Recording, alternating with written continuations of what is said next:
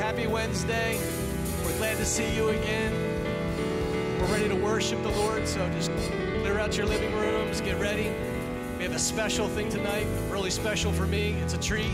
Instead of me leading worship, Norm Jr. is going to lead worship. It's going to be good, so get ready to go in. All right, let's do it.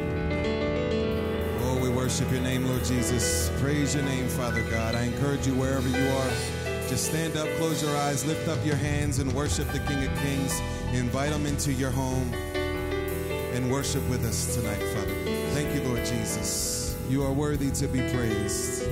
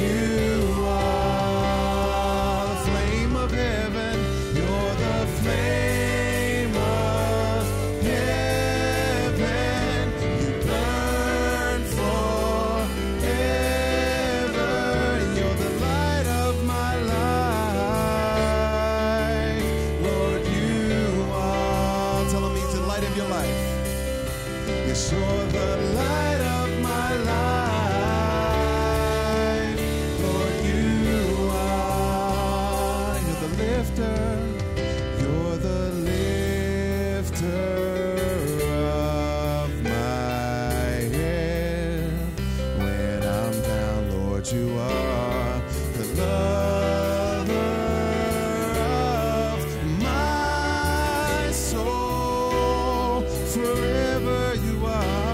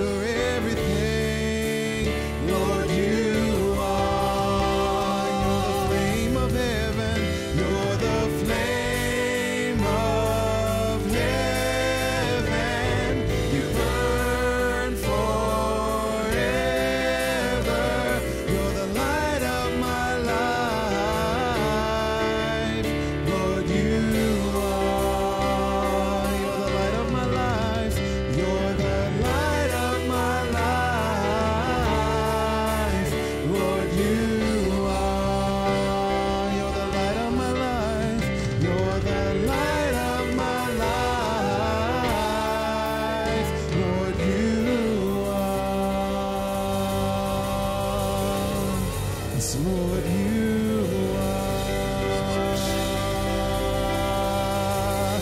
Lord, you are everything, Lord. Lord, you are. Somebody lift up your voice at home. Say you are.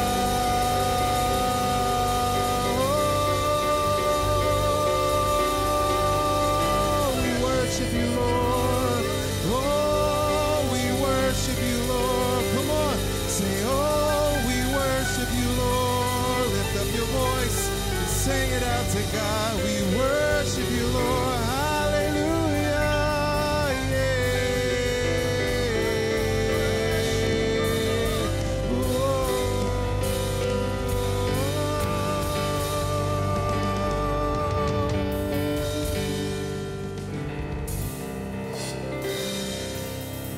Oh, we worship you, Lord Jesus.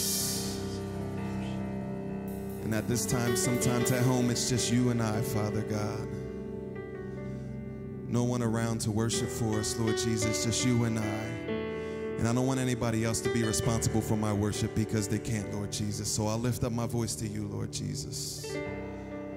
This is my worship to you, Father God. Receive it. Just ask God to receive your worship wherever you are. Receive my worship, Lord Jesus. Give us a reminder that you're still there, Father God. We need you now more than ever, Lord Jesus. 'Cause you, Lord, you are worthy,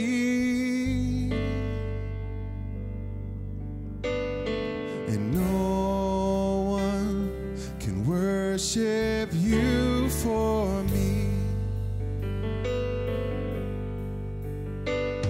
For all the things you've done for me. Say no one. And no one can worship you for me. Can we sing that again? Say you are worthy. For you, Lord, you are worthy.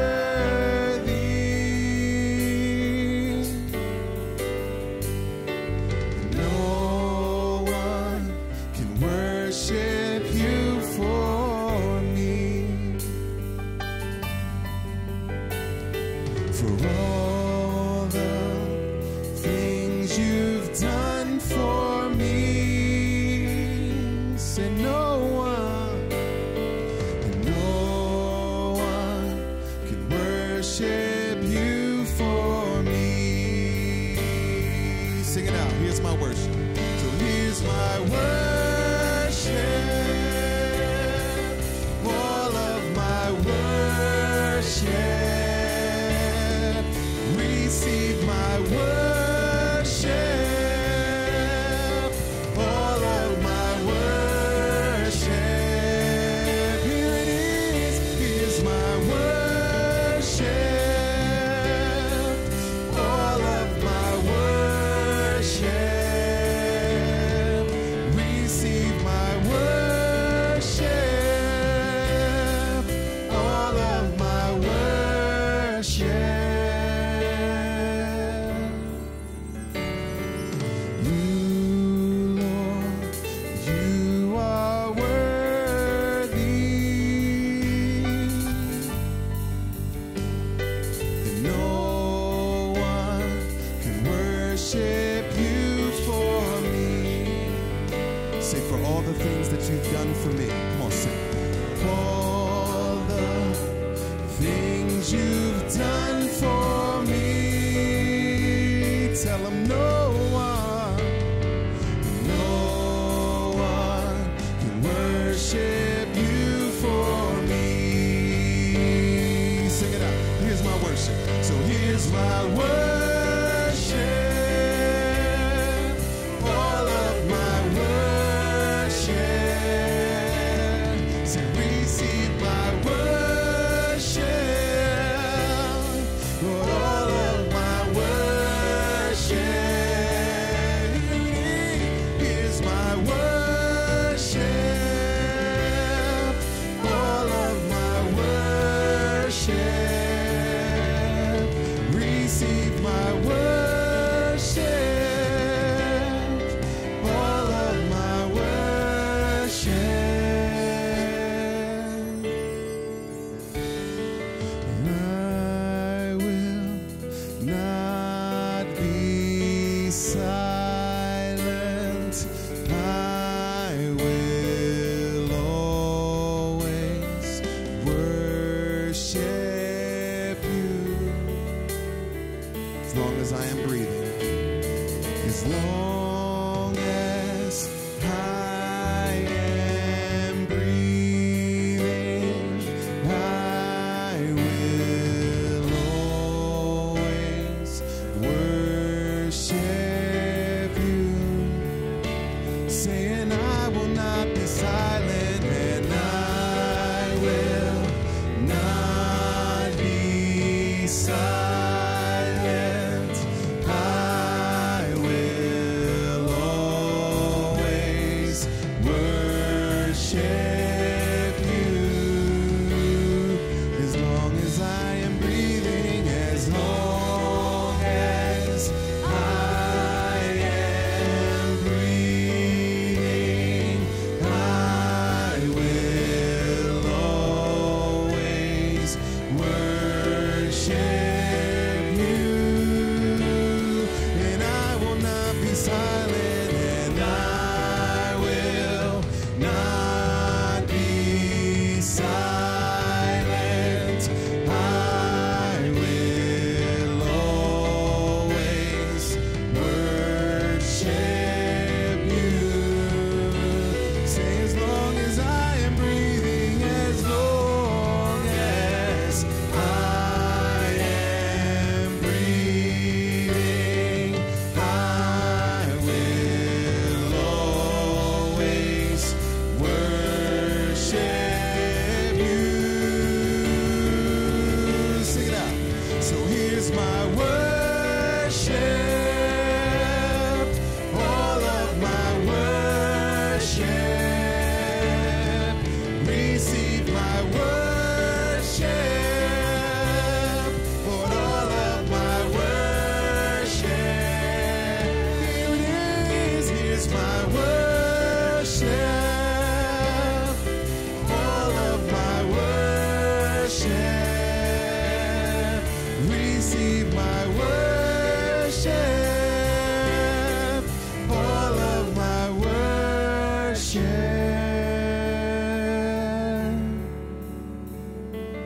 You, Lord, you are worthy.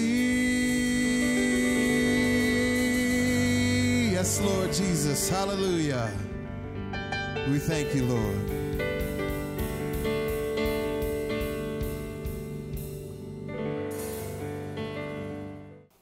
Hi, good evening. I know that as you were at home and you lifted your hands and you maybe even stood up out of that chair that you were sitting in and you engaged, you could feel the same anointing that we feel here in the church. You know, every time we broadcast to you, our prayer is that you will feel the same anointing. You will feel the same Spirit of God that you feel in the sanctuary when we're worshiping. And as you engage in that with Pastor Steve, amazing things begin to happen. When we begin to preach the Word of God, you'll feel the anointing of the Word working on you. And all you've got to do is engage and join with us. I know Pastor Steve is really anointed in worship, and so when you join with him and lift your hands and praise and worship God at home, the Spirit of God will meet you exactly like he does when we're all gathered together. I want you to know we do miss you. We can't wait till we all get back. But in the meantime, we're coming to you every Wednesday night, either by Connect, where Helen and I share from our home, or from the sanctuary here at New Life. And today I have a special guest with us. He is the wild and crazy youth pastor. He is the roaming man of God. Would you please welcome our own youth pastor, Pastor Tito Zamat. How you doing, Pastor Tito? It's a blessing to be here, to be in the presence of the Lord, to be here on this live stream service, even though the circumstances, situations that are handed to us, but we're still pressing forward. Praise God. You know, right now the teens have this, what is it, a dance thing? Well, I put it on just to lighten up our spirits a little bit. It's the teen challenge thing. So my daughter was challenging me with some Kirk Franklin worship song. So she put me on the spot. I said, Dad, let's do a dance together. Let's lighten it up a little bit and let some laughter. So after a couple takes of doing it, because I was a little rusty. But you got your moves back. But right? I got my moves back. Okay, well, show us a little bit of the moves. There we go. There we go. So, you know, you have 3 children and your wife, Marilyn. Yes. And you're all cooped up in the house, except you're working still, correct? Actually, I thank the Lord. I am working. My wife is also, but she's. They have her 3 days at the job and then 2 days working from home. But yes. Tito is also a corrections officer with the youth, right? Well, actually, I was in uniform, but I transitioned out. Now what I do is I do with the Restore Justice. So we facilitate the victim impact class, which we will go to different units, and we actually just teach on what a crime victim experiences, the impacts of what they go through. And also we do the Speakers Bureau component of the job, which we go to and speak to the teens, and we develop their story so they can go out and also share from the time they were from kids up to their teenage, and then they would just speak to the audience. It can be schools, it can be adults, wherever we take them to. Now, all your children are out of school right now. How are they coping with this thing? Wow. To be honest, it can be tough. You know, kids are like Energizer Bunny. It's just like the commercial. They don't stop, especially my son Isaac. He can be a little electric, but, you know, it's totally different. You know, setting up laptops in our kitchen table so they can buckle down and do their schoolwork. But I'm thankful for my teenager at home because she inspires to be a teacher. So she's getting her feet wet with the 2 little ones, and so we're blessed. Amen. She should be doing the homeschooling for them. Well, she's pretty much helping her out, and you know, with their maths, English, and some other things, artwork, and but you know, my middle one, Isabella, she's very gifted in art, and I've shared a few pictures on Facebook, and you also encourage her to some other things that you've done in your past, or still does in your time. But she's been, for her, that's something that she loves, she's passionate about, and so she blesses us. Look, Dad, look what I just, you know, what I draw, and she blows us away. Praise God. Bella's has been special to me for a long time, so I know you probably got her watching tonight. So let me give her the Bella. Hi, Bella. Nissy, I could see Nissy becoming a teacher. That, you know, she has the demeanor and the drive for that. Well, it's, you know, when we first came to New Life and we walked through these doors, and we knew right there and then, and little Jim, Miss Keller at the time, rest in soul, she made us feel like we were home, and we've been now going close to 12 years at New Life. And I remember when she was younger, you spoke a word to her, even when she was up here on the altar as she was worshiping, and also that she was going to be a teacher. And sure enough, now she's plugged in back here in the nursery, helping out with the younger kids now. Now she's also working with PIA with Pastor Ricky and Josie. Now she's teaching, leading the kids also. So I believe that, you know, once she graduates and furthers her education to go to college, she wants to become an elementary teacher. So, you know, I've been truly blessed that I said, look, these things that God has placed in your hands, take hold of it, do it with joy. And one of the things I tell all our teens, whatever you do in life, do it with joy. Whatever God leads you to, any of your goals, anything, dreams that you want to accomplish, placed in the Lord's hands. Amen. Pastor Tito deals with all of our teens here. He's the youth pastor, and he has some challenging experiences with the teens from time to time. But one of the interesting things is he has gotten a lot of our teens to do an inner circle for the teen generation. We do one every week. There's the staff pastors every Monday through Friday. There's an inner circle that is coming alive for you, so you can watch that. But I've noticed lately some of the teens, they're really coming along with some good words. Well, when Pastor Wayne, when we had our pastoral meeting, Pastor Wayne had came up with this idea with the New Life Inner Circle, and you told Pastor Wayne, all right, you run with it. And sure enough, it's been truly a blessing. So I kind of took the idea and said, you know what? Why not our teens? Our teens today, they are the next leaders, the next generation. So I said, let's plug them. They also have a voice for the Lord.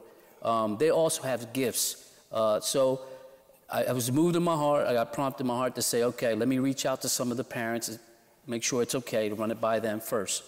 So sure enough, the parents said, oh, yeah, great. So the kids were very engaged. They started participating. They started sharing their gifts.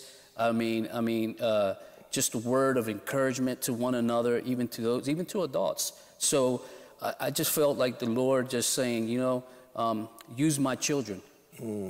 Use my children, and I have a verse here in 1 Timothy chapter 4:12, and it reads, don't let anyone look down on you because you are young, but set an example for the believers in speech, in conduct, in love, in faith, in purity.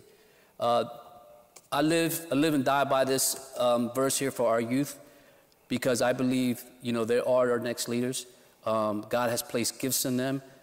We have Naraja and her sister. They love to sing and worship. We have Jada, that's another leader that we've had that came in 6 years. I've been actually now working with the youth here 8 years, couple years as assistant, being faithful, and then now going on 6 years as a youth pastor. And I tell you what, not only that those doors those kids walk through, but I consider them my spiritual kids. I've been even an honor to, when we became a chaplain, a police chaplain, I've even used some of our kids as that have come off the streets to invite them, without forcing them, but just to invite them to come on into youth group, and they've truly been a blessing. If they stay there, awesome. Even if they get some kind of word, some kind of encouragement, and maybe they don't come back, but I've had some also that have reached out. And hey, thank you for being there and just being appreciated. That's a great verse. Why don't you look at the teens right now and talk to them? Give them an encouraging word. Well, I just want to share with you guys today. I just want to tell you that God loves you so much, and He loves you unconditionally. And His love never will fail you. His love is always unconditional. You young people, you may not think you have purpose. You may not think you have value, but you do have purpose and value. You're children of God. You don't always have to be holding the microphone. There's other gifts that you can do. We have our teens even here. Some do the camera. Some work in the nursery. Some do all kinds of things that you can always plug in. But you have a gift. Never stop your dreams from going forward in life. Set goals. Take a journal. Write things that you want to accomplish and want to do in your life. And trust me when I tell you, God will never leave you nor forsake you. He will always be a lamp to your feet in everything you do. So I just want to encourage you to keep going forward and keep pressing forward. Be obedient to your parents, because one of the commandments is to honor your father and your mother if you want your days to go longer. So that's one thing. And also continue to get in your word, read scripture, even take 5 minutes out of your day to pray and just to thank Lord. If you don't even know how to pray, act like you're talking to your best friend. That's the way the Lord wants you to communicate with Him. Don't have to be fancy words, fancy prayers. Have that dialogue with Him, you and Him, and just say, Lord, I place everything in your hands. I hope that word encouraged you today. Amen. You know what? So many times I think we negate what God wants to do through our young people. Amen. You know, and in the world they get classified as, oh, when you get older, we'll use them. But you know, some of the greatest men in the Bible, David and so, they started as teenagers. Yes. You know, God touched them when they were young. Yes. And God can touch our children today, and they can affect the world. Yes, and perfect example, and I'm going to use your grandson, for example. I remember when he first started coming to youth, and Ryan was very shy, didn't talk too much. He kind of came in, he observed, and it was like pulling teeth sometimes to have him speak. And as now years have went by, and I've watched him grow to become the young man he is now, and just he blessed my heart when he preached up here one Sunday. And wow, I said, you know, Lord, man, that kid, he even blessed me. And now to see the things that he's doing throughout the church, I see that he's not as shy as much anymore. He's not as fearful anymore. Now I see him even helping me out and engaging our teens and actually interviewing our kids through our inner circle. So that has blessed my heart. I know that, you know, I may not be able to be great in everything, but as long as I can be good at everything, and I tell my teens this, you don't have to be great in everything. Just be good at what you do. Amen. It's interesting because today, for this broadcast and this live stream tonight, two of your young men, Ryan is upstairs in the booth. I believe he's doing sound. And your other young man, Jonathan, he's up directing today. And these two guys switch back and forth between audio and directing. And they're handling everything. They set up the cameras and everything else. These young people today, man, they got it. They know what's going on. And that speaks, and it all starts from home. It all starts from home. And the reason why I say that is that our responsibility as parents is to teach our kids. I believe that Sue and Joe has done a great job, not just with Jonathan, also with Josh. Josh, even his brother, I had him when he was in youth. And man, when he comes and has a second part and plays and sings, how he blesses my heart to see that young man now develop to where he is, and also Jonathan, where now he's plugged in and doing the work of the Lord right here in our sanctuary. And may not be always up front, but you don't understand the hard work it takes in the back scenes to make sure the services run smooth for our worship pastor and our pastor to bring the word every Sunday morning. Amen. Why don't we, because we're coming to an end of tonight, why don't you pray for all the teens, okay? Father, we just come to you, Lord. Father, we lift your name up high. Father, Lord, I pray for every teen right now, Father, Lord, not just here in our church, but Father, I pray for all around the world, Father, Lord. Father, Lord, that they will encounter a personal relationship with you, Lord. Father, Lord, that we cast out any fear, any doubt, any anxiety, any depression, any of these strongholds that have been trying to captivate our youth, Father, Lord. Father, in the name of Jesus, by your stripes, Father, Lord, we cast these strongholds out, Father, Lord. Father, these are your children, Father, and they belong to you. Father, I pray for all the parents, Father, Lord. I pray, Father, Lord, that you would give them the wisdom, the understanding, and knowledge that they need, Father, Lord, to bring up, Father, Lord, warriors of Christ, Father, Lord. Yes, they are warriors, and they will continue, Father, Lord, to serve you and love you, even after their teenage years, into their young adulthood, until they become adults, Father. So, Father, I just pray this and believe this in your precious name. Amen. Amen. I thought in that prayer there you were going to say, even when they become old men. Oh. But you didn't. It was great having you with us today. Thank you, Pastor. And I know you enjoyed it today. I know you were blessed today. If you're a young person out there, don't despise small beginnings. You may be young, but you're powerful. You have the same Holy Spirit. You have the same power in you that we have in us as adults. So whatever you do, don't throw that away. Let God be glorified through your life. I want to thank you all for watching us tonight. Special thanks to all of our New Life family. Your support has made all these broadcasts possible, and we're going to ask you, please don't stop. If you want to give your tithes and your offerings, you can do it one of two ways right now. You can send your check in, as many of you have. You can send it to New Life Church, Post Office Box 700, Millville, New Jersey, 08332. Or you can go right to our website, www.newlifeoutreach.org, and press the donate button. That will take you through the process, and you'll be able to give your tithes electronically, and it'll save yourself a stamp. Until we see you the next time, I want you to know that you are blessed. And if you have not made Jesus Christ the Lord of your life, now's the time to be super blessed. So if you're home right now and you've never made Christ the Lord and Savior of your life, I want you to pause just this moment, and I want you to say, Jesus, be the Lord of my life. I need you more than anything. I need you to walk with me and talk with me, guide me and direct me. And as you do that for me, I will serve you and follow you, because today I receive Jesus Christ, the Son of God, as my personal Lord and Savior. I ask that in Jesus' name, amen. Now, if you've done that, please make sure you tell somebody. Tell them that you accepted Christ.